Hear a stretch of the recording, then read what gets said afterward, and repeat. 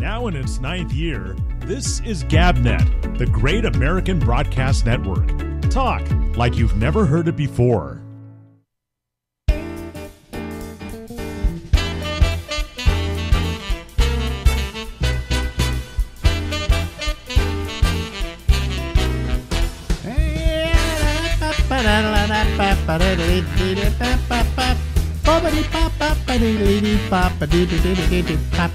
Hey, it's Alex, it's the Ramble, and it's another week of programming starting at until midnight tonight. Yeah, I got it right now. So, ladies and gentlemen, that's my former producer, and I would hope best friend in the whole world, Albert Reynoso. I could be that. You'd be my best friend because, my last best friend died. But and don't think this is a curse. I think you're the one that will outlive me. But you never know. How I don't know how to take that. How old are you now?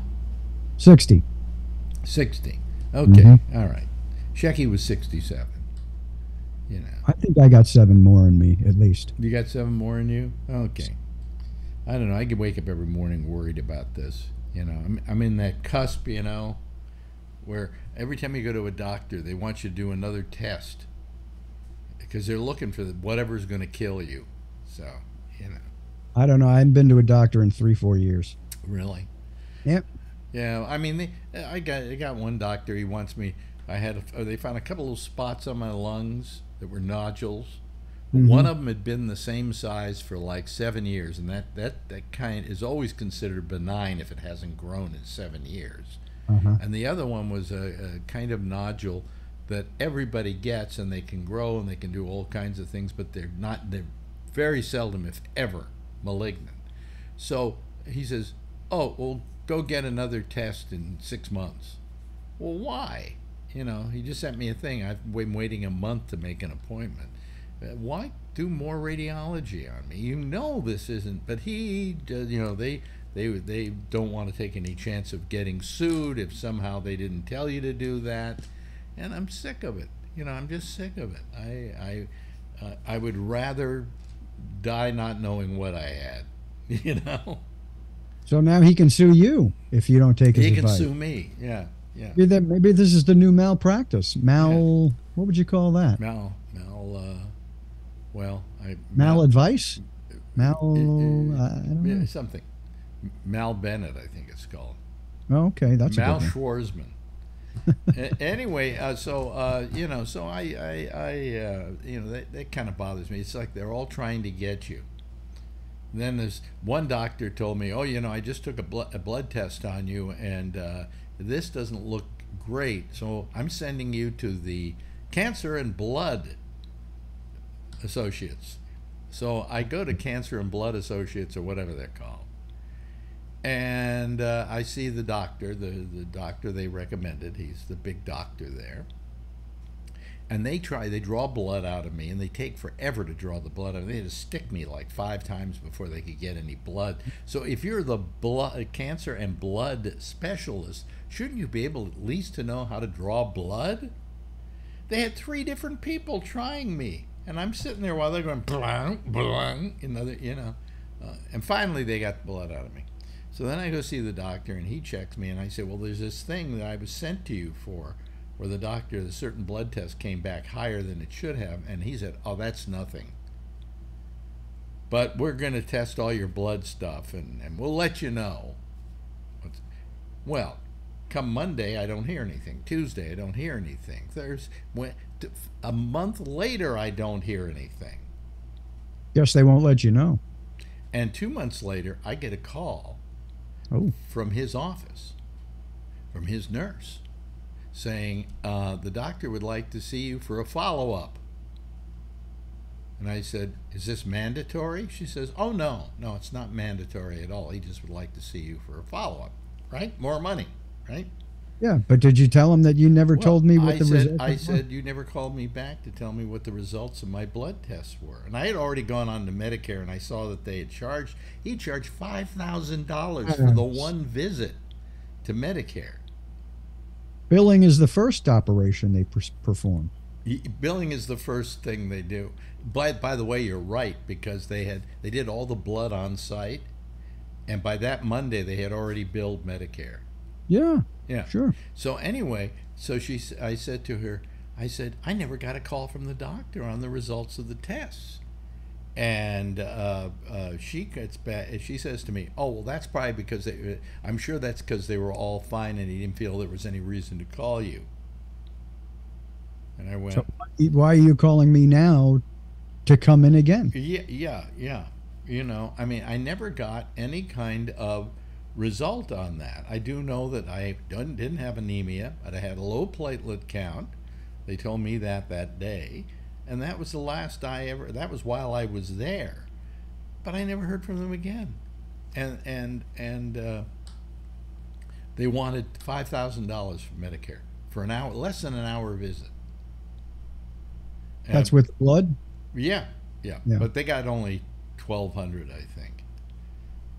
Well, I gave you this advice when we were working together. Tell them if there is no pain and you're not bleeding, you don't need to go to see the doctor. Yeah. Because I'm sure if at my age they test me for enough stuff, they're going to find stuff wrong. Okay? Yeah, the nodules are there. One of the first one was probably from some kind of cold or something I had, and the other one was some other reason, but it wasn't. It almost is never malignant. So what's the big? Why do I have to go get another? Dose of radiation from the CT scan. Well, there is a positive aspect to this thing. What's that? And it's that you get out of the house. It gets you out of the house. It gets me out of the house. It's that's just a good thing. Well, I think Marjorie looks at her doctor's appointments as a social occasion. But anyway, last time we were talking about racism and about but I still didn't come up with what amazes you in the 83 years you've had that's been a development. And I would say or not a development. Well, the curse, the advantage and the curse is, I think, the advancement in computers.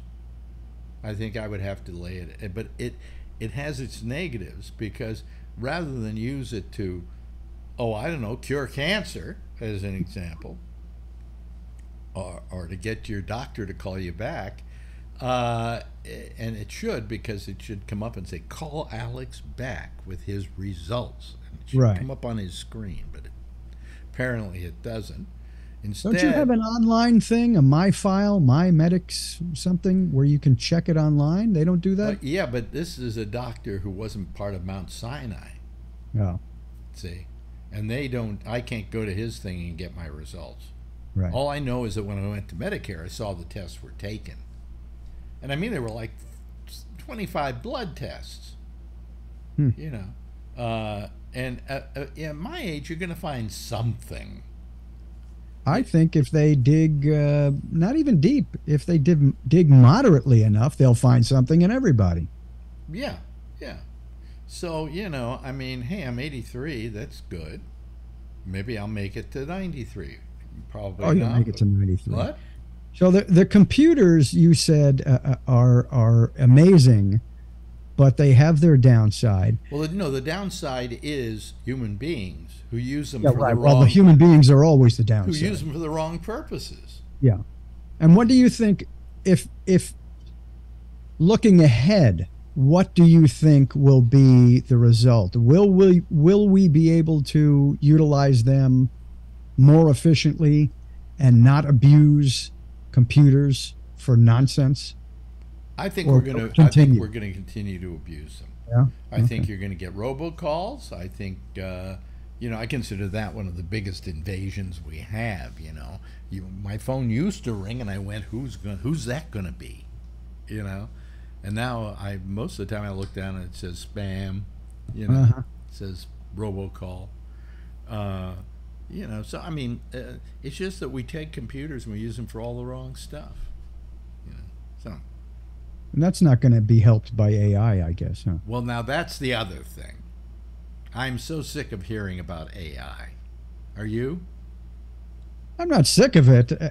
I'd like to, I'd like to get past the stage where we don't really know what it is or what it's going to do. Everybody's concerned that it could be a real big danger to humanity, but I'm not concerned about that. No, I don't think it's developed enough to be. AI has been here for quite a while. It just suddenly one day somebody said AI, and all of a sudden it's a big story because they're using AI to do this. Because somebody came up with a program, this chat, what is it, chat GPT, where you can have it write something for you. So, that's not the end of the world yet. That's not the as it progresses, as it evolves, it will become smarter. And you have the Terminator scenario that people think might happen. Even Elon Musk thinks it'll happen. Well, what's interesting about science fiction movies is everything that happens in our lives now, we relate to science fiction movies. Oh, AI, it's going to take over. Colossus, the Forbin Project is here. That kind of thing. And the point is that I don't see AI as anything else but another tool that you can use, and you can either use it for good or you can use it for bad. So you don't think it'll be developed to a point where it's ever going to be I think self-aware. I think it can definitely put people out of work. I think that's clear. Yeah, because that's what we use things for. I mean, eventually, I don't know where people are going to get jobs. Because I mean, AI cannot write a promo better than I can or you can. Okay? Know about that? Oh, I've done it, and it's good. It's terrific. It has it works. But it doesn't. There's something missing, and I guess it would be that human factor. I mean, there is a human factor in everything we do, and if it's AI, it's not exactly human. It's doing it by a set of parameters. But it's not developed, I don't think, that much at this point. Well, I mean, unions... Very early development right now. Our unions, for instance, are striking over this issue. The SAG and AFTRA union? Yeah. I mean, they're all worried about this, that this is going to be a real problem for them. So, I mean, I don't know. I mean, I don't... Oops. Come on. I was trying to adjust my light because as the day happens, the light comes in from the window, and I have to use my lights to adjust for it because this half of my face is a little lighter than this half of my face. But anyway, so I see. That's the one that I have to bring up. Okay, wait a minute. Hold on a second. I'll change my here. AI could do this for me much better than I can do it for myself. It would have been done already. It would have been done already. Yes, but anyways, I mean, I just think that AI they're too worried about it. I don't think AI can replace actors. I don't think AI and but you say yet. Well, I mean, I can replace a performer right now, and it's not AI, it's using CGI, and we have some performers that aren't human. You look at a picture like Avatar, the second one especially. Most of it was animated. It was the actors played their roles out, and then they were captured, and then the character was laid in over them. But you still had to have the actor there to act out the part.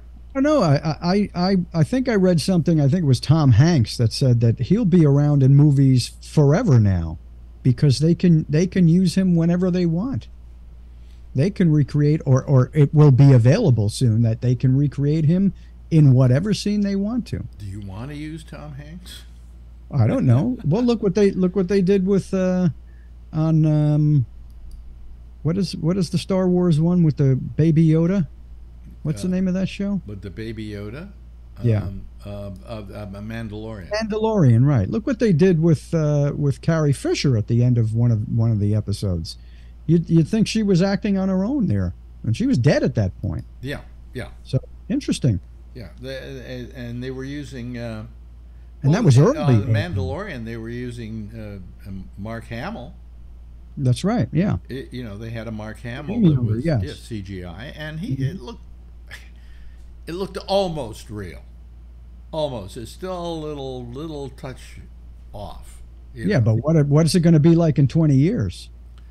Imperceptible. Yeah, yeah.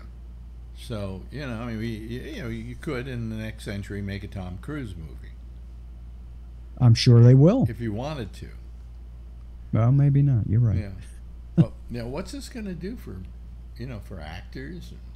But For I everything. just don't think people are getting too hyped up behind it because the news has been, oh, here's our AI story for tonight. I mean, NBC did a whole week of AI. Yeah, but they're getting hyped up about it because, I mean, you just said it can replace actors in 20 years. Do we wait 20 years until the actors have been replaced and then scream, "Oh, why didn't we do anything?" Or do we have Biden have his meetings about AI now? Well, Which is but doing. you're trying to impose upon a technology where it's going to be in 20 years, and you don't know. You're right. You don't know. But do you put the possible stopgaps in place now, or do you wait until the trouble has happened? Do you know what the stopgaps are? No, you don't. But you can make assumptions. You're assuming. May happen. This may happen. This may happen, and then you've covered your bases. But you're assuming. Well, that's what you have to do when you prepare for things. Yeah. I just say that wait for it to be a problem and then do something about it. Don't suddenly go apoplectic over it like they are now. That's what I thought I was hearing, and now you've clarified it. Yeah. Yes. Okay. If it's a problem, then we deal with it. Exactly. What about global warming?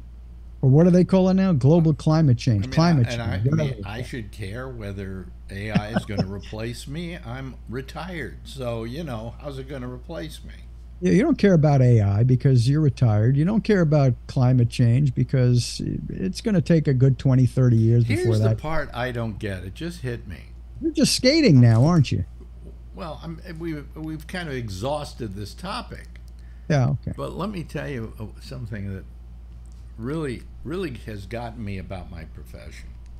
You remember we worked, I think when the last time you and I worked together was on a New Year's Eve at what was the company? At WOR. WOR. Clear Channel. Clear Channel. Well, it wasn't, by that time I think it was, what do you call it? iHeartRadio by then. iHeartRadio, Yeah. right, yeah. And we worked the show. And I went home, and do you think I ever saw a check for that? I doubt it. I should have. I'm union.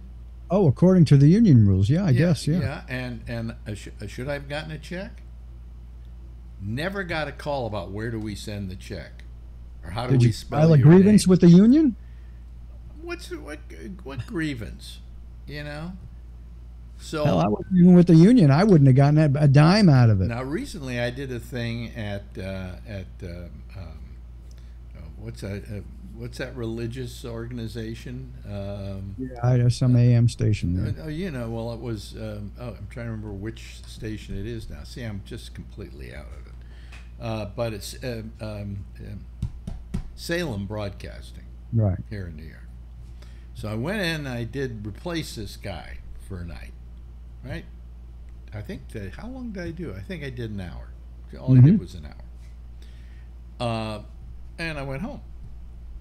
Do you think I've ever gotten a check for that? Do they pay anybody anymore? But do you say anything when they say, "Hey, would you come in and do something?" Do you say, "Oh yeah, sure"? No, but who do I speak to at the business department about my check? Do you say anything? You don't say anything. I think I didn't because it's such a small amount of money that I would rather complain about it. Well, and have then you're something doing to a good complain job. about with you and getting I. Then you're getting a lot out of it. Yeah, but do you think they would have sent me a check? I don't think they considered that you were going to be paid for it. See, now wait a minute. I'm a broadcaster. I belong to the union. I don't know what their relationship is to the union. Probably not involved. Well, it may be not. I don't know. But I do know WOR was union, and they should have certainly asked me, first of all, they should have asked me, are you union? And then they should have asked me, where do we send the check? Well, my next question is, where does the union stand on you doing this podcast?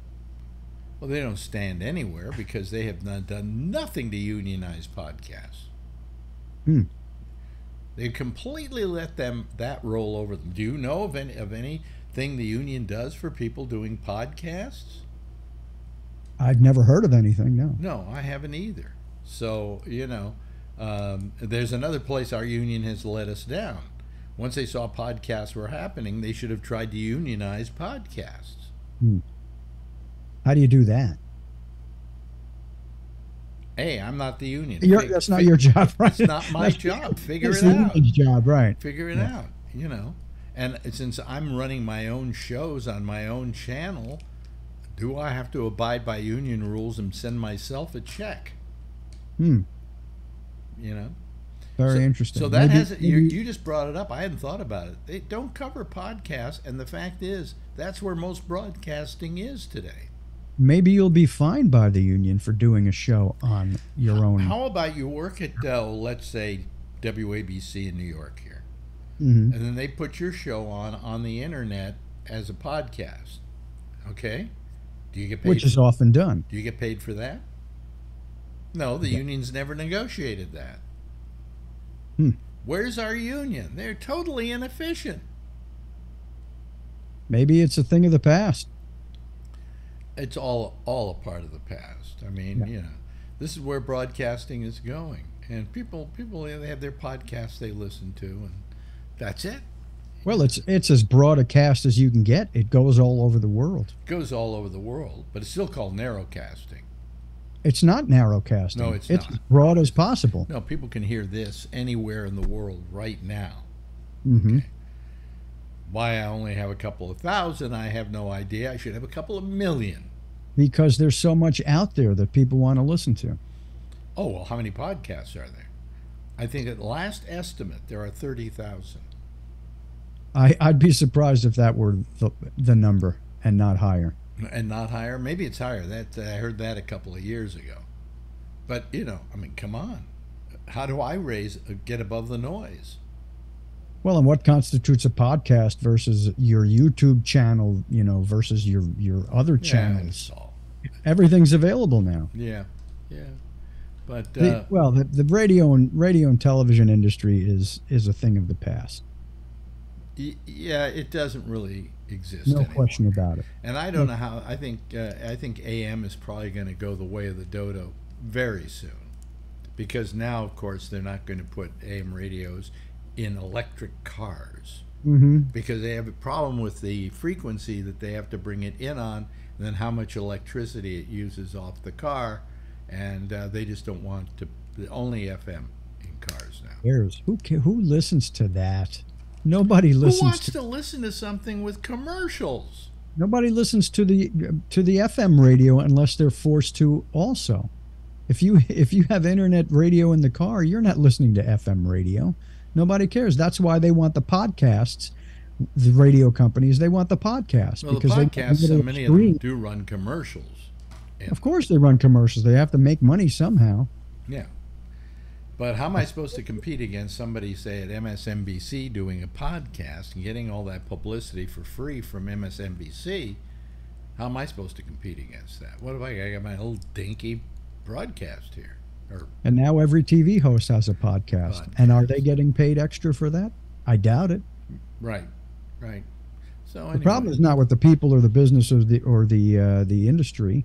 It's with the corporations. Yeah. Taking care of the people. And when I first started doing essentially podcasting, there was nobody out there doing it. Very few people doing it. And as soon as it looked like there was money in it, all of a sudden all the corporations are into it, and I get squeezed out. Yeah. you know. So I mean, People do it on their own just for ego. That's it. yeah, That's all. yeah. I don't care about making money. Look at me. I have my own podcast. Yeah, but all of these major podcasts are being subsidized by major corporations. Mm-hmm. You know, whether it's MSNBC or whether it's Spotify or whatever. So That's right. anyway, hey, you know, it's always a pleasure talking with you because it's just Mine as well. it's just a talk, you know. And I'm glad we're kind of doing this on a regular basis because I think it's worth doing. You know? Next time we talk, I'd like to talk, if you can remember this, about toilets in space. I don't know how they do it. I'll tell you how they do it. Yeah. Save it for next How time. do you Toilets do it in without space. getting your ass sucked in? Whatever it is, I don't know. I don't understand how it works at all. Yeah, well, And I have a bidet at home. I will so I will look it up. Okay. I'm sure I Yeah. can go onto YouTube and say toilets in space, and I'll have my answers. let's Okay. figure it out. Anyway, ladies and gentlemen, that is Albert Reynoso, and lately he's been on about once a week, and I couldn't be happier. You know. And Yeah. me too. Yeah. Ladies and gentlemen, that's our guy. Thanks, Thank- Albert. Bye. Now in its 9th year, this is GabNet, the Great American Broadcast Network. Talk like you've never heard it before. And hello, everybody. How are you? How are you? Hello, everybody. How are you? And how do you do? Okay. Hello. It's Monday. It's Wednesday. It's Wednesday. It's not Monday. And we've got just tons of people waiting to come on the program, so we better just admit them right now. And here they come. Let me see here. Okay. Yes. Oh, and it's Charlie Wallace. That's it. Oh. Jeff Stein is trying to get in now. Do you think he'll have his audio on? Doesn't sound like it. Sounds like everything is fine. Everything's fine, Jeff. That's nice. Yeah. That's very nice. Yeah. Hello to both of you. Nice to have you here. Is this going to be it for tonight? Oh no! Here comes. What? Let's go home. Here comes Alan. Here comes Alan. Alan is coming in here. Okay, and there's Alan. Hello, Alan. How are you? I'm doing good. How you doing, Alex? How was your weekend? My weekend. It's 3 days after. Sorry. You know, when you're out of work, when you're not working, weekends don't matter anymore. No, You're right. Am I right, can't Charlie? tell what day of the week. Yeah. What day. Like today's the 19th. If somebody had asked me that 10 minutes ago, I'd say, I don't know. I don't know. That's right. Who cares? The You only know? reason I know is because it's right there at the bottom of my screen and on What? Everybody just froze up. There they went. Oh, they're back now. Okay. I don't know what happened there. Are you there? yeah, I'm okay, here. okay. I'm here. I just want to make sure we had the audio and everything. It just stopped on us. Yeah. But who cares? Anyway. So I mean, weekend, simply all it means to me is that I don't have to do this. Okay. Which, you know, I guess I can say I look forward to. But, Yeah. Part of your social life. It's part of your this is social part of my life. social life? Absolutely. God, what has my life become? It works for me. Marjorie's hair's been getting really thin lately. Uh-oh. And so today she went to the barber, and the barber cut her hair shorter than it normally is. And he said the reason it's so thin is that the very ends get very thin when you get older. So he cut it shorter, and it looks great now. And she says, you know, does it make me look younger? I said, well, it's still Yeah. gray. You know. Isn't the answer yes? I guess. Yeah, it should be. No, but, yeah. Anything that makes them feel good. No, but I actually really liked the way it looked. I thought it was terrific. You know, so good for her. Good answer. Good answer. I'll never forget my aunt and the uncle, my mother's brother and sister-in-law. They were the odd couple. They were both uglier than ugly could be. Both had no brains, and they were meant for each other. And I remember going with it, and Aunt Sandra probably had a size, I don't know, 50-inch waist, and she picks up we're in a bathing suit that's made for Farrah Fawcett or something very small. She said, "Wouldn't I look good in this?" And he says, "Yeah, if it came in a 20X size or something." And she got upset by it. I thought, well, come on. You're holding up this little, it's like finding me in a Speedo. I mean, come on. Well, what you do is you really have to look, how can I put it? You have to lie. Life is full of lying. Yeah. You know? Yeah. If somebody says, "Do I look fat to you?" No, you look fine. You look Yeah. terrific. You know, I know that every time I say that to Marjorie, she's lying to me. Well, you're not fat. I'm fat. Well, well, yeah, you are. And the medical community is so touchy. I said to the doctor, something, I lost a couple pounds, I'm not so fat. Oh, don't use the word fat. Why? You type in your after visit things, obese. It's the same thing. Why? It's like, Alan, you got a beautiful full head of hair. I'm like, come on. You're not Wake fat. up, You're people. not fat. You're not fat, Alan. You're morbidly obese. Thank you. Yeah. Thank you. Yeah. I've heard that. I've seen that in the doctor's things too. Yeah. Yeah. But they won't say it to your face, though. I don't care. Yeah. Well. It is what it is, Now, were you always overweight?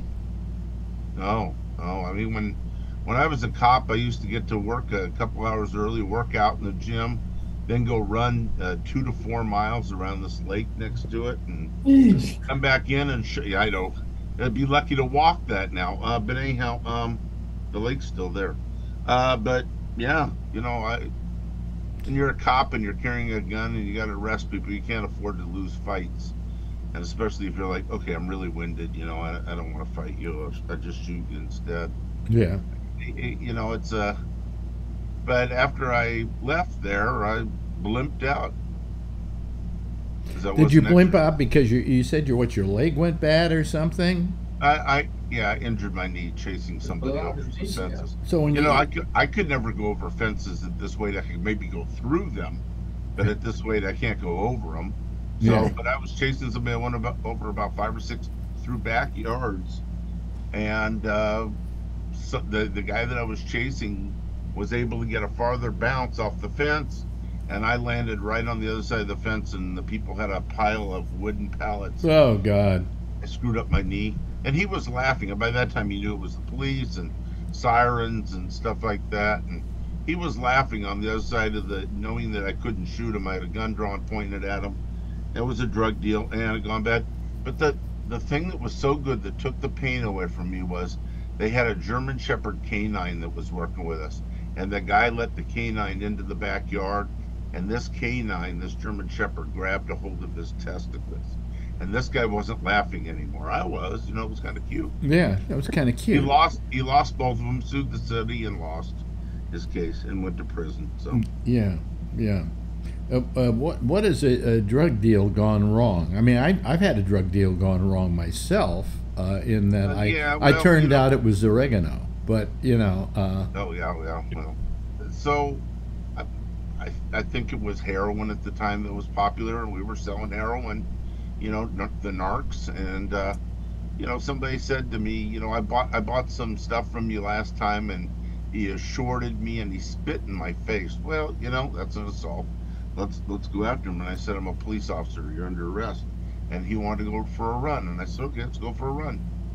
And in those days, I could just almost jump right over a 6-foot fence. Not today. No, of course not. But so did you start to gain weight once you had the accident? Yeah. Because I blew out my knee, and I wasn't able to walk, and and they kept me around for 2 years, which was a long time, just in anticipation that maybe I could be useful again, I guess is the way they put it. But it didn't work out. So. But you get a full disability on that? Yeah. Yeah. Yeah. Sort of, kind of. What do you mean, sort of, kind of? Well, it isn't really a full disability because I didn't have a full number of years. I didn't have the full 30 years. So Yeah, but I mean, let's say you become a policeman, and 2 years in, you blow your knee out. Well, you know, I mean, what, you got to wait until 20 years, 30 years later to blow your knee out, and you get more? I mean, Yeah. shouldn't you? I mean, it's a disability. It's a disability.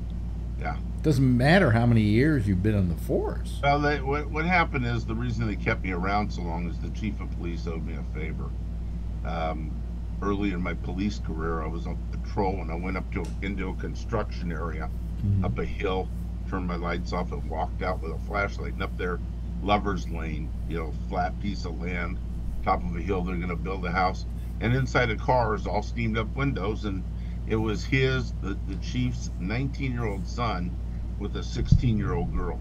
Oh boy. Oh, Well, they had actually been going, a little history just about, they'd been going since he was 16 and she was whatever age she was, Wow. they were dating and stuff. So, the parents all consented, but I didn't arrest him, and it would have made front page news, and it didn't need it. Yeah. My sergeant says you have the right to arrest him. It's a felony, but it's not going to go anywhere. The chief would be, unhappy, and your police career here will come to an end somehow. I said, yeah, okay. There are plenty of other arrests. Yeah, in California, they have weird rules about what do you call it? About underage sex. I think they have it everywhere. Well, no. Here's the thing. Let's say you're a guy and you're 15 and she's 14. The guy has just broken the law. In California, it's 18.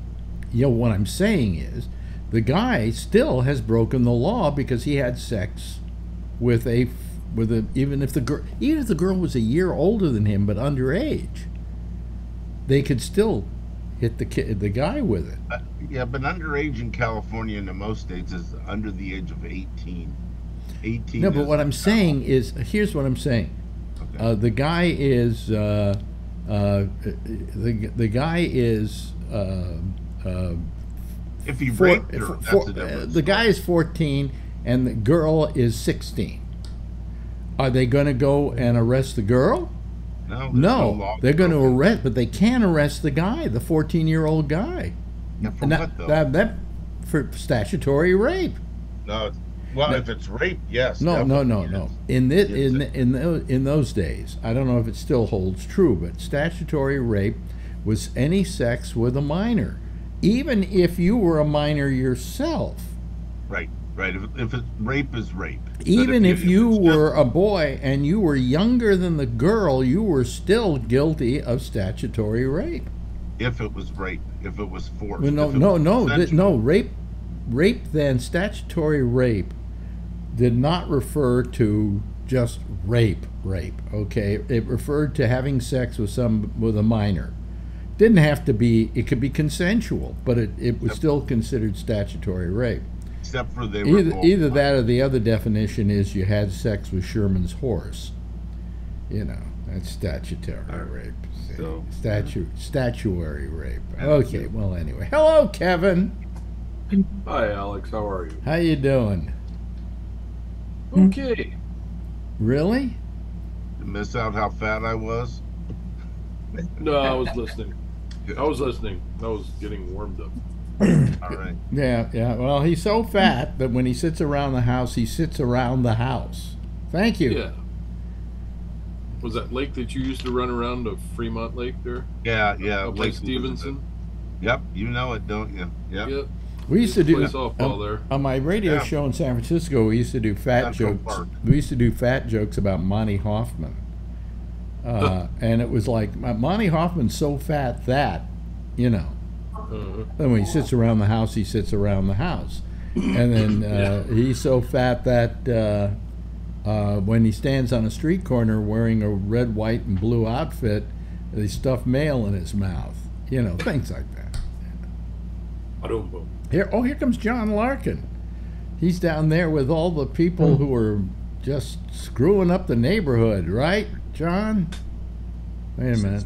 There he is. John, how you doing? Hey, what's up? Yeah, how's everything in San Francisco in your neighborhood, the Tenderloin, which is ground zero, isn't it? Yeah. Yeah, it's pretty rough. It's falling apart. A lot of, I don't know. It's just filthy. It's so dirty, and it's everything's closing up.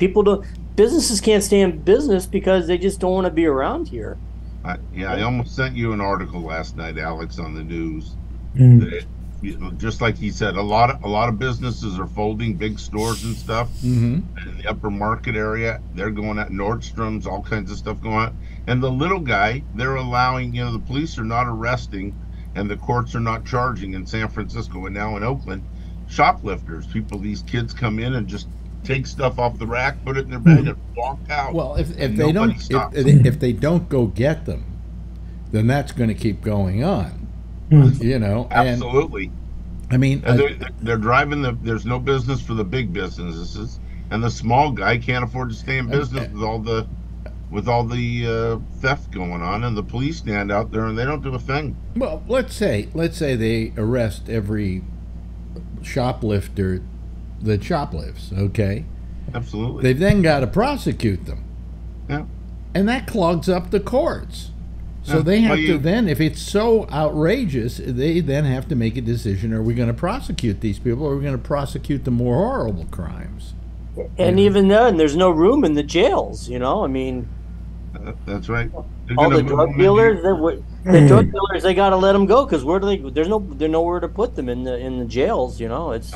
Well, so what's the answer to the question in San Francisco? I mean, I would say it's start arrest. I would How say about you don't clog the jail? How about you just clog the morgue?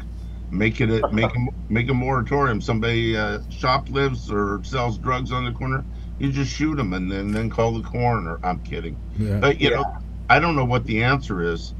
San Francisco doesn't have a large land. It's a city and county, where other counties have a lot of land, and so you just set up tents and house the misdemeanor people that are idiots in tents. Well, one of the things they really have to go after in San Francisco are the drugs. And the reason I'm saying that is it's the drugs that's drawing the homeless to San Francisco. Because they say the best and cheapest fentanyl in the entire country is in San Francisco. Yes, Kevin.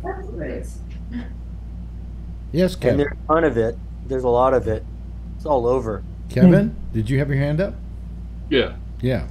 But I guess, I hear this all the time, and I also hear other things. John, if you live there, I know.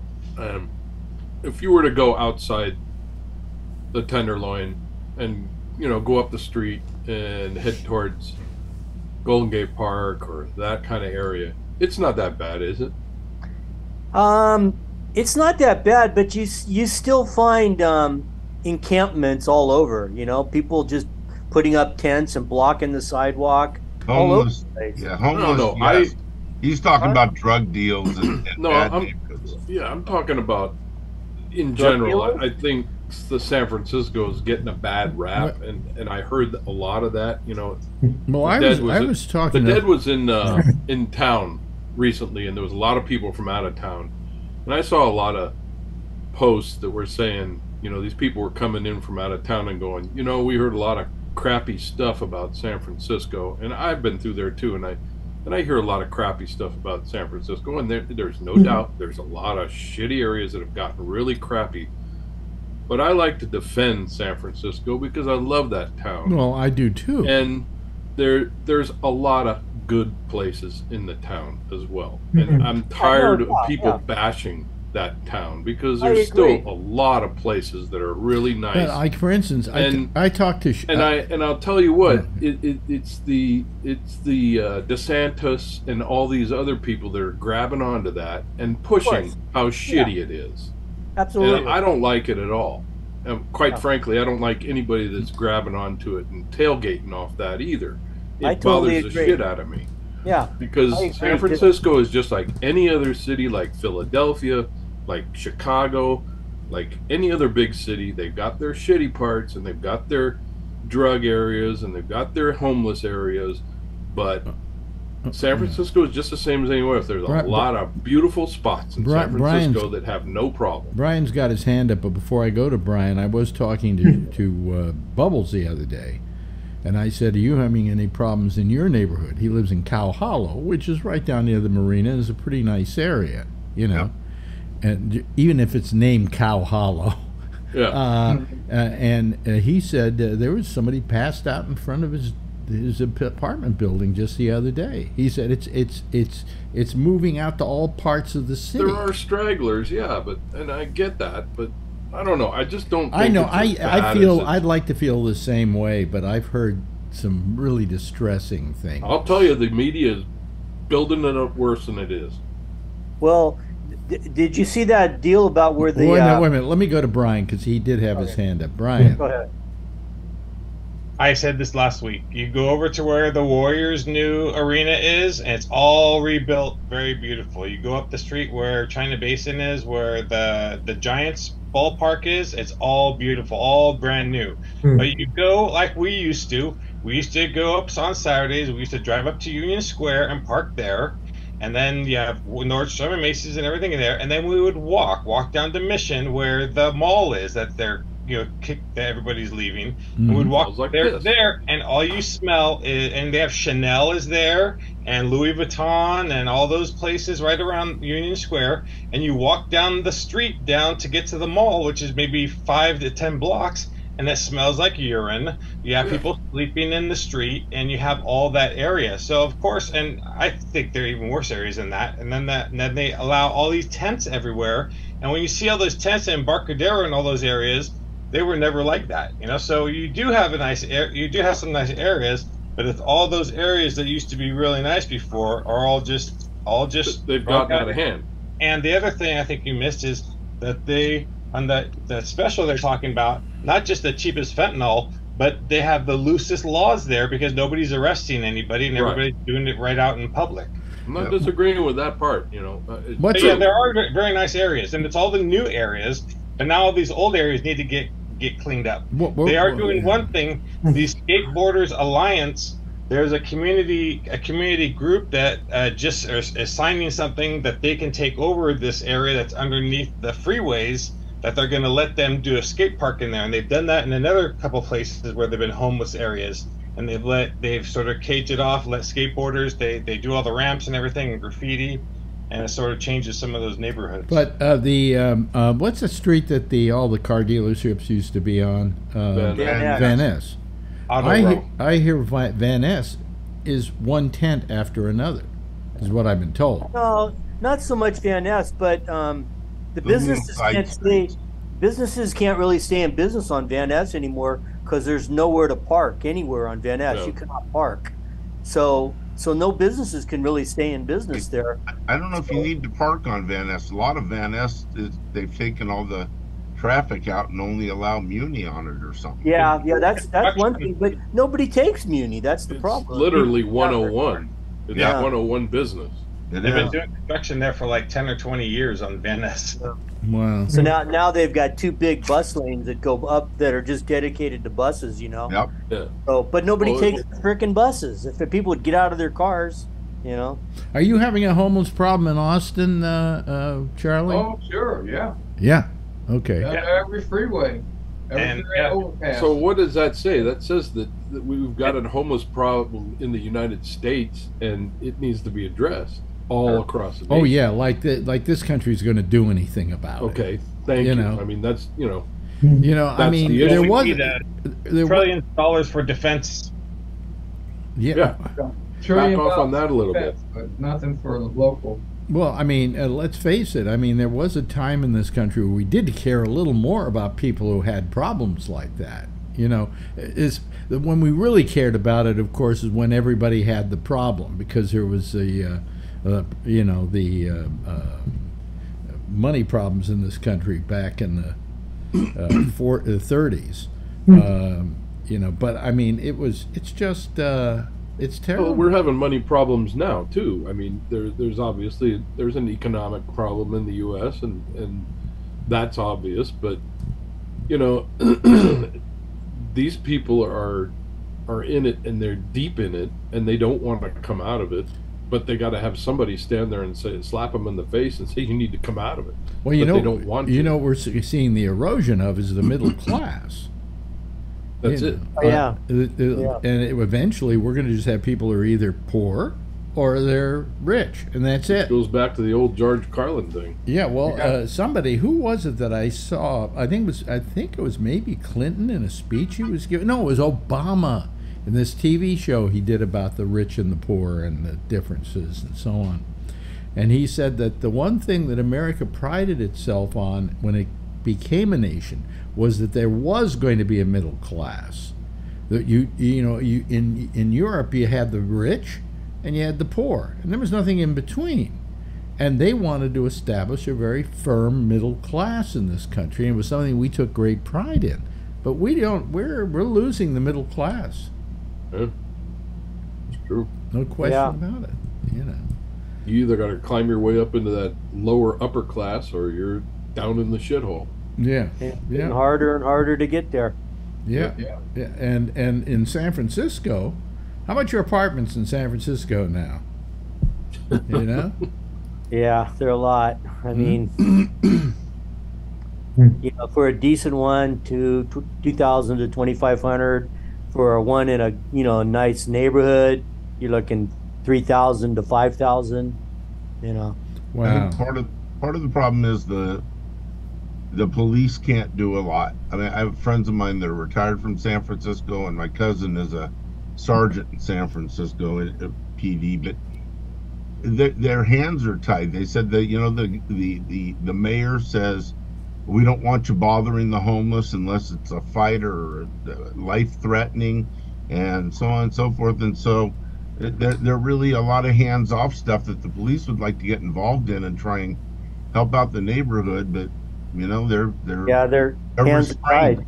Yeah. Like one hand tied behind their back, and it sucks. It's not what these guys want to be, guys and girls. Their cops want to be doing in San Francisco. They want to be arresting, taking people to court.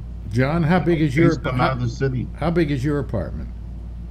You're looking at it. This is just the one. It's a studio. But I got a there's a kitchen, a full kitchen, and a bathroom. But and it's a studio, and it's 14 a month. Your kitchen and bathroom are one and the same. Yeah.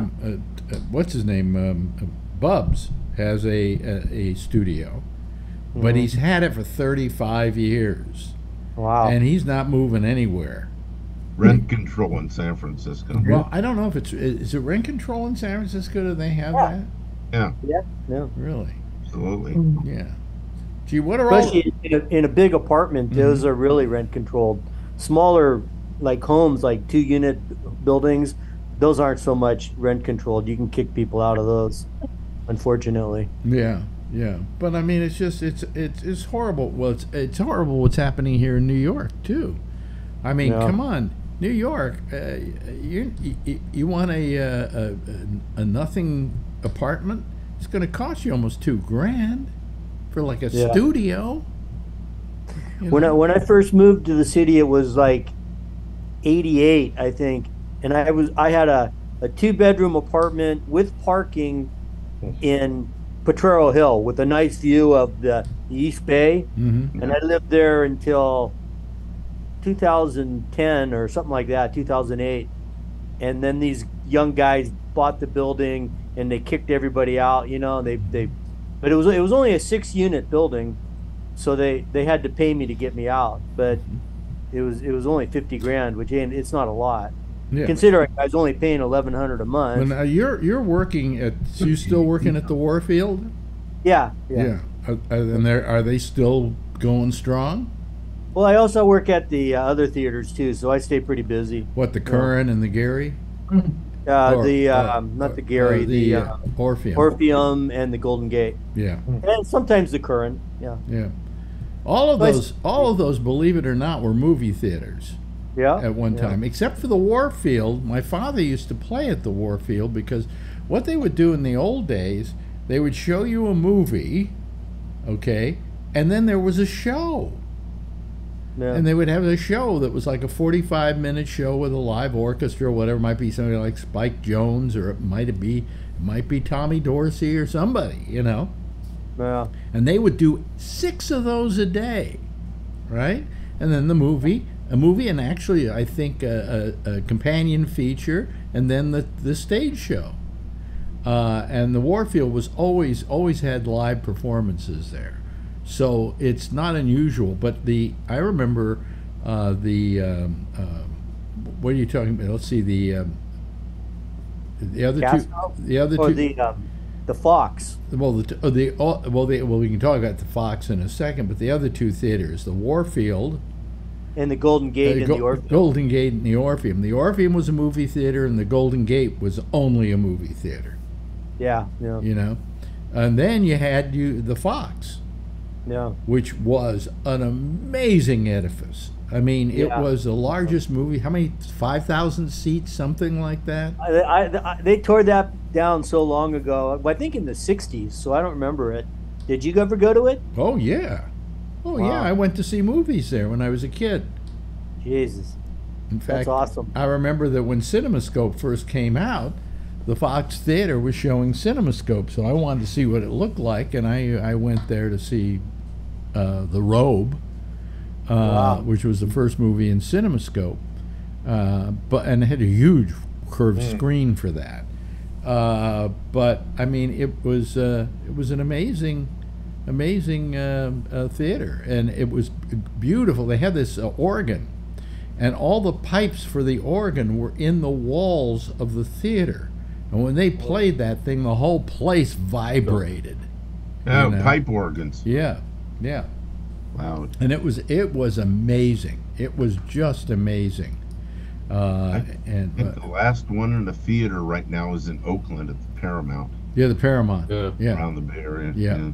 They had one. So my friend's club, Larkin may remember, I'm sure, but it was Ruby Sky, and Ruby Sky used to be a place before. It's 420 Mason. So it said 1940s. It became a USO club called Stage Door. Do you remember that one? Stage Door Theater, Alex? Oh yeah. No. I remember. Not at all. Steve Not at all. San Francisco. Ruby Sky is still there. No, it's gone. It's not Ruby Sky anymore. They changed. It got sold like Yeah, It's called August 7 Hall. years ago. It's Yeah, called August Hall now. yeah. Yeah. Oh. They ruined it. Who? Ruby Sky was great. The new Oh, yeah. people it's horrible in there now. Ruby Sky was beautiful. Yeah, they're very good friends of mine, but they sold at the right time though. They sold just before COVID, so. Yeah, Yeah, they're the still Castro. they're still fighting over the Castro. Yeah. Yeah, but Oh, they're really? they want to turn it into a nightclub, but the locals there don't want them to change it at all. They don't want it. They don't want the theater seats being taken out. Yeah, they want Oh, to. the Castro Theater. Oh yeah, Yeah, so they're always raising. in the news. Well, the thing, there's a very interesting documentary I watched on YouTube on the history of the movie palaces and how they came to be and what they were, and then how they suddenly all died. I mean, the Fox was a perfect example of a movie palace. You went in there, it looked gorgeous. And the only, we have a couple movie palaces left in New York, don't we? Tony, out in your neighborhood, you got a movie palace, don't you? Shetke would have known that. I remember asking him that. Actually, the only one that I know of, and I asked him, I don't think it's Alex. What would be a palace? We have one old theater. Movie palaces are distinguished by the fact that they're really huge. And then they've got all this ornate work on the walls, and that sometimes they were done to look like some of them were in an Egyptian motif, others were in a Roman motif. Well, the one that I remember as a kid that I remember exactly what movies I saw there too. I saw Return of the Jedi, Jaws. It was across the street from where my mom worked on A&S on Queens Boulevard. It was called the Elmwood, and now it was like. It's a church now, but it always was big inside. You see, what happened is in there in like '79. Is huge. It only showed 2 theaters. Many of these movie palaces, it was just big, were bought up by churches, Like the Yes, one, that was the the church oldest movie palace in America is on the corner, catty corner from where I am, and the building is still there, and it was the first movie palace. A guy by the name of Roxy, who the name you've heard because a lot of Roxy theaters all around. Yeah, they got one here in San Francisco. Yeah, Roxy took over this thing because it was opened up as a movie theater and kind of a palace, and then he redecorated it and turned it into this absolute movie palace, and it was the first movie palace in America. And then he opened up one downtown called the Roxy, which was absolutely huge. And then Roxy got together with a couple of other people, and they're the ones that built the Radio City Music Hall, which is a perfect example of a movie palace. Because I remember going as a kid. I remember like when my mom used to get free tickets sometimes where she worked. The boss used to give them to her, and I remember the screen was so big because it only showed 2 movies at the time. And I actually still remember. My sister, I know what movies I saw there. I saw Superman there, #1. Like, you remember it just being, it was so big. I saw that King Kong. Yeah, well, that's fine. But you go to a real movie palace, like the Radio City Music Hall, which has at least 5,000 seats. Yeah, and you go up to the top balcony. How big? The same was true of the Fox Theater. You go to the top balcony and you watch a movie because maybe the place is crowded. And the screen is a postage stamp. That's how big those theaters were. Yeah, I saw a couple of Disney movies there in Radio City. I remember that. Radio City was where all the Disneys played. Yeah, I saw Puff the Magic Dragon and a couple others. I distinctly remember my mother taking me there. Like, I have that still in my head. I remember going to it and everything. I was so excited because it was like bigger than life. Like, wow, this is unbelievable. Yeah. Yes, Ray. We have one in downtown Palo. And they play old movies there. Yeah. The Stanford. It's owned by Stanford Theater. Yes. And a guy who plays a Wurlitzer before the movies. Yes. But like you say, the funny thing is the screen looks like a postage stamp. It's hard to get used to when you're used to the big cineplexes and the giant screens. They do a lot of John Wayne movies and stuff. Like they always have a theme. Like right now, it's Humphrey Bogart. Yeah. Do you remember really cool. You remember the New Varsity? Yeah. Yeah, I used to go to that, see the midnight movies back in the 70s. I saw Eraserhead there. That's the one in Menlo Park or the one on... No, it was on University down by Middlefield. I spent my teens living in San Anselmo. And the Varsities. But a theater, there was a theater in San Anselmo, and the Tamalpais Theater. And I remember that theater as being really pretty large, huge, All the theaters back in those days were big. People went to movies in those days. Yeah, I love going to the movies. Yeah, I mean, and there would always be a double feature. I used to slip in. So I used to do like you did. I used to slip in, try to time. Well, no, here's the difference between going to movies today and then. Today you go to a movie, what time does it start? You get there just before it starts so you can see the beginning of the movie and the trailers and everything, and you watch the film, and then when it's over you leave. And in fact, they hustle you out the door. They don't want any stragglers sticking around in the theater.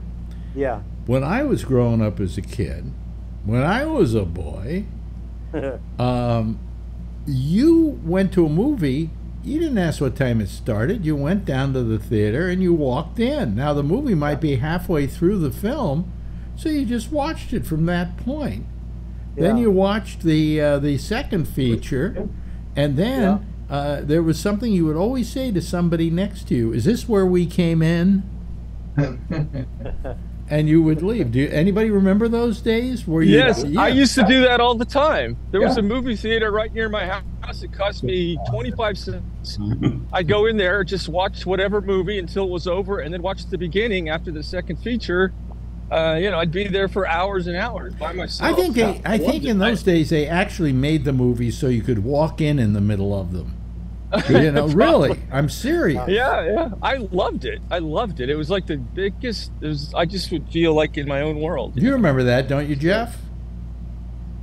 You don't remember it, Jeff? Come on, you old fart. I You remember it.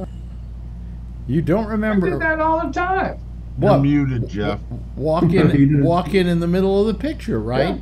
My parents didn't. Hmm? You never what? Never saw those kind of shows. When did they do the ratings? Because I remember going to see really adult movies. I mean, not X-rated, but like movies that were pretty adult oriented when I was like 10, 12 years old. Because my mom Early would say, 70s. Yeah, my mom would go, here's $5 or something. Go see a movie. Get out of my hair. You know. I can remember seeing. I think like, it was. Knowledge. It wasn't that. Yeah. It wasn't that. Vanishing Point. Back in the 40s when I the 40s when I grew up as a kid, and then into the 50s, they didn't really rate films because films could only be so much. You know, they weren't. Then nobody would play them if they were racy or something like that. You know. So the whole idea of ratings came in. I'm trying to remember when, and it had to be the like the mid 70s. I think it was the early 70s. I went in. I went and saw Shampoo when I was like 9 years old. I saw. I'm thinking the 60s. I'm thinking the 60s. No one cared when I went. No one stopped me. I know. I never got carded in any movie I ever went to. Yeah. Yeah. I want to say it was in the late 60s, probably. I'm trying to remember. They originally had they only 1968. They only had G for general audiences, and then I think was it They had X. They had X. Well, they had an X, they had and they had R. And X, you know, like for instance, Midnight Cowboy was an X-rated movie. Yeah. It was the first one to win an Oscar. Yeah. First one to win an Oscar. But what happened was that all of a sudden the porno people decided, we'll come out with our own. We're not just CDX, we're triple X. Triple X. Yeah. Right? Yeah. Yes, late Alan. 1968. Yeah, 1968, the motion picture. You must have looked it up. Yeah, and that's when I used to go. That's when I used to go, and so I think Association of America established a system on ratings, according to. Now, what was the first film to be PG? They added PG later on, but what was the first film to be PG? PG started in 1972. What film was it done for? The Flamingo Kid. No. That was The Flamingo Kid didn't end up hitting a movie theaters until December. First PG-13 was Red Dawn. Really? Because I heard that it was Collider. No, that it was Indiana Jones and the Temple of Doom. I saw that in the They actually came out. What was the first movie that you ever saw tits in? They said Flamingo Kid was the first. Well, I don't know. That was some guy who brought. Private Miss Jean Brody. Yeah, I remember that. No, that was actually. I remember going to school. I mean, I saw tits in this movie. It was too hot. Man. Oh, wait a minute! I was in Mitchell Brothers Ritz when I was 16. That was in what year though? That was. In the last century, John. Prime of Miss Jean Brody. Well, the first time I ever saw breasts in a movie was some guy brought a projector over in some stag films. Yeah. I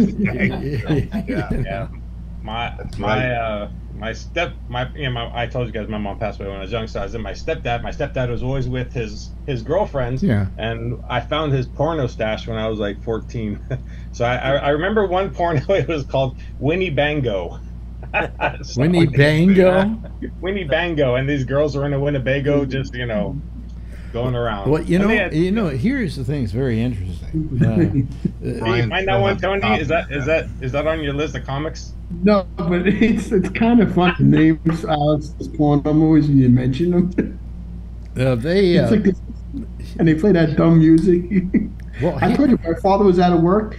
He taped over me and my mother's General Hospital with Channel 63. My mother wanted to watch Friday Soap Cliffhanger, and I get it all ready, tuned it up, we sit down, and next thing you know, I had to tell my mother to go in the kitchen. He went from Channel 7 to 63. I said, I thought you were looking for work. He says, I was watching this. I said, mine too. She said, I'm going to kill you, Leo. Hey, the good thing is Brian Winnebago has some pictures on YouTube. Really? Yeah, I don't know if it's X-rated. I doubt it. But Yeah, well, you know, the whole idea, you know, it used to be porn was illegal. And Was it you know, it illegal? was just You didn't absolutely, like it? absolutely illegal. And you couldn't have porn without getting arrested for it. I'm serious. It was that bad. But what happened and what changed everything was videotape. Yeah. Now, here's the reason it changed it. It's a very unusual thing. If you took, say, somebody had some porno films, and you took the films in before a judge, and you said, here are the porno films, they could hold them up to the light, and they could see the image. Yeah. But the law wasn't against a latent image, which videotape was. And so, therefore, when videotape came in, they couldn't bust them for porn. So that's why porn became so dominant. I bet you they must have sold most of those VCRs. I bet you, Alex. The people want to watch dirty movies. Listen, the first reason VCRs sold was so people could watch porn. yes, You Really? would I go, was you mad. I would, was just you kidding. would I go just rent happened the to watch movie. Jaws. you go to a rental place, and they had a whole place in the back room. The most rentals in any video store were adult films. Yep. Today, nobody cares. You go on YouTube, but not YouTube, but you go online, if you know where to go, and you get endless amounts of free porn. You know. So. I remember getting a VCR. I was so excited to get that. My brother bought the VCR. We were so excited. No, we could I watch remember the movies. first time I saw a porno film. It's in the This living room. guy, I found this guy, I think he was in Houston, who would come over with a projector and for a certain amount of money would play a certain number of porn films. And that's the first time I ever saw a stag film. Do you seem to remember that, Charlie? Yes, we had, yeah. Huh? Somebody bring over a projector, had his own movies that he would show. That's right. That was his whatever little it was to business. get in them. He would go out to people would hold parties, and then they would hire this guy to come. He was kind of like like a disc jockey. You know? When I was a kid, my friend found a 16 millimeter movie under his dad's bed. It was on home. And then when his parents were gone, he put it on and we watched it. I was like, oh my. That was the first time I ever saw anything like that. I was in shock. I remember San Jose. that was R-rated. No, it wasn't. San Jose had a drive-in porno movie back in the 70s. Yes, yes. Oh, they yeah. did. San You Jose used to Auto. see it from the highway. They had one up near Santa Rosa.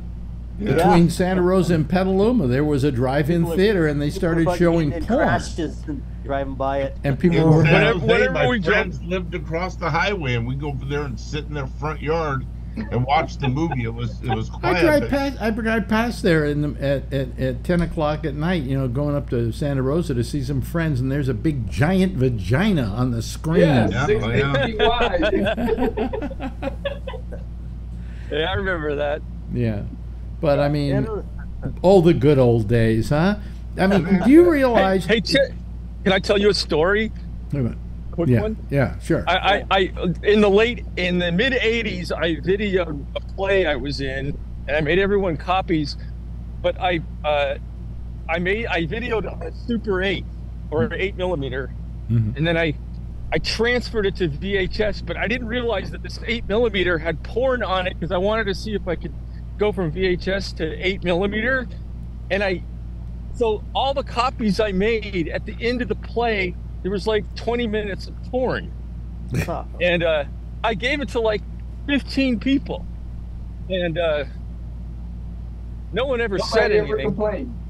No, nobody ever complained. No one ever said anything. But I was like, oh, shit, I can't believe I did that. But no one ever That's said like a Louis word. C.K. pulling his penis out in front of 3 women. Nobody told him not to. You know, nobody said stop.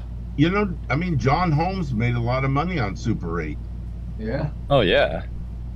Oh yeah. You know, and the women models too. That in the Well, day. they didn't make a lot of money back then, believe it or not.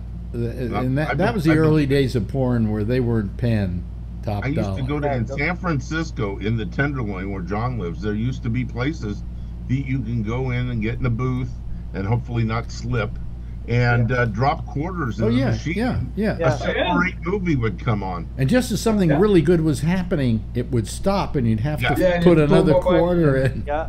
Oh, so you people went to those things too? I see. Okay. What you do is I wasn't the only load one the thing keeping with them quarters alive. So you can get your rag out.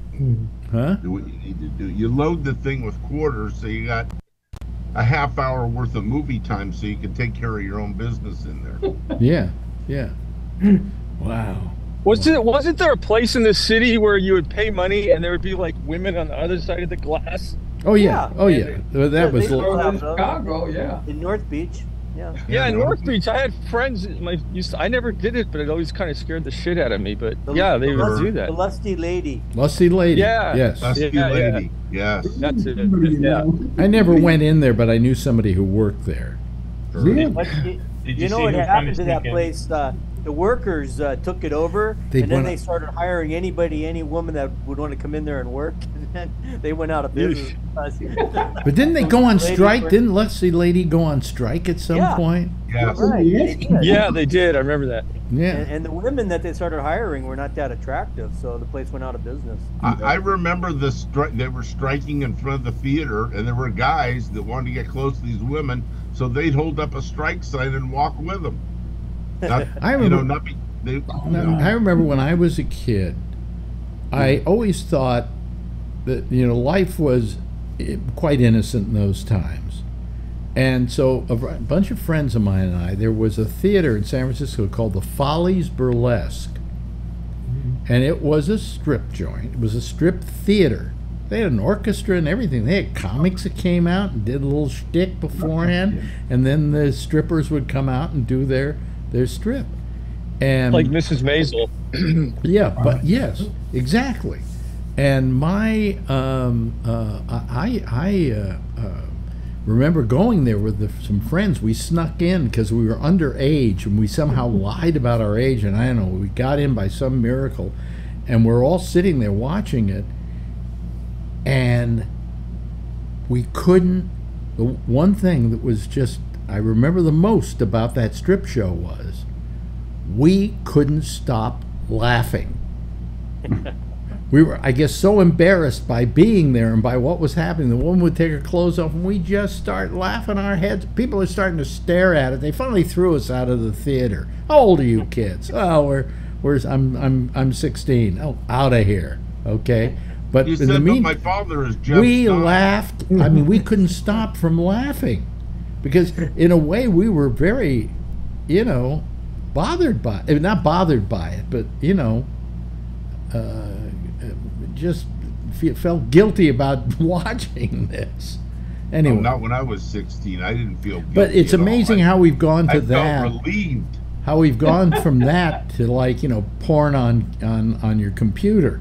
Yeah. I mean, I'm waiting for somebody to take IA and put Marjorie Taylor Greene in a porn. Oh, that'd be great. Oh, it's probably That'd be on the Animal Channel. Yeah, Shark Week. Shark Week. Yeah, she That's appropriate, Ray. That really is. That's no, but I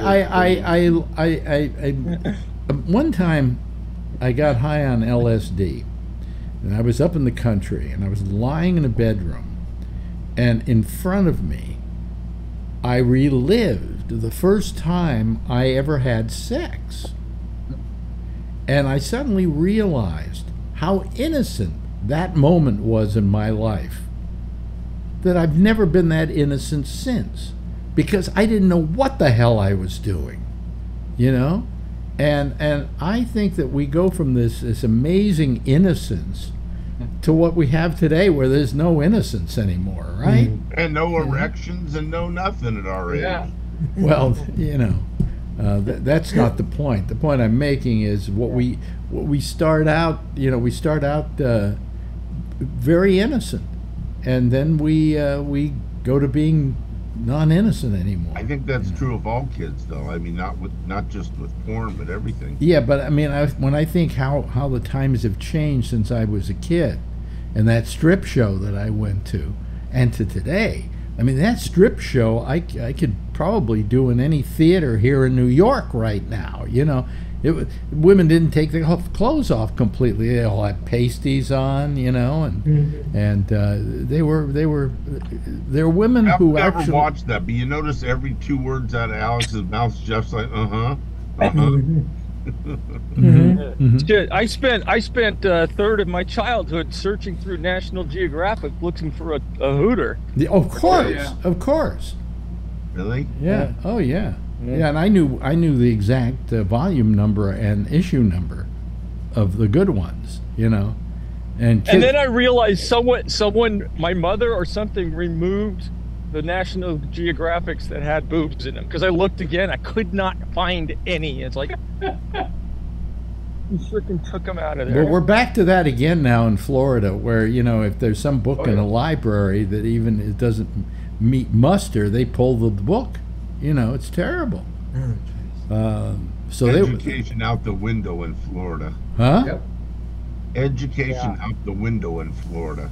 Which reminds me, how many any bets on what day next week Trump is finally going to get indicted? Thursday. This thing that Jack Smith sent them was just an invite to testify.